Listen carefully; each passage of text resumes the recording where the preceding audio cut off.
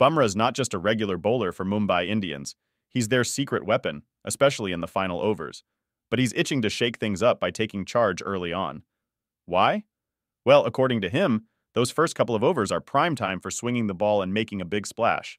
And boy, did he make a splash in the match against Punjab Kings, snagging 2 wickets right off the bat and another later on, helping keep Punjab from reaching their target of 193. This year's IPL has been all about high scores and big hits, but Bumrah's been a fortress of economy, with an unbelievable rate of just 5.96 runs per over.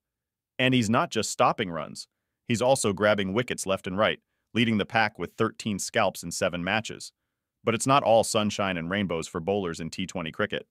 Bumrah knows it's tough out there with all the time restrictions, extra options for batsmen, and rules like the impact player one. Basically, it's an uphill battle for bowlers.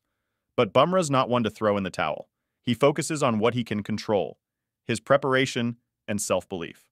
And with that mindset, he's ready to take on any challenge with a grin. As for his role in the team, Bumrah's always ready to lend a hand, offering advice and support to his teammates.